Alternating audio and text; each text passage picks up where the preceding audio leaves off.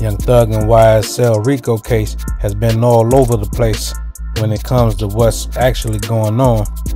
Last week, Young Thug was thought to be coming home from a post he and some of his family members made. And now this week, the Fulton County DA says that witnesses in the case names were leaked, including the name of a YSL member who's been cooperating with the state.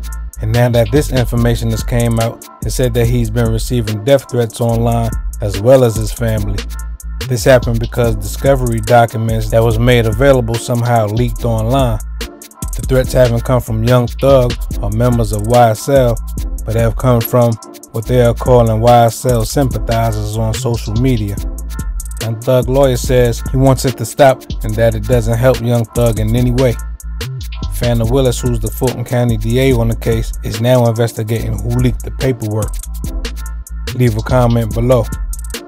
Like, comment, subscribe. Stay tuned for more news.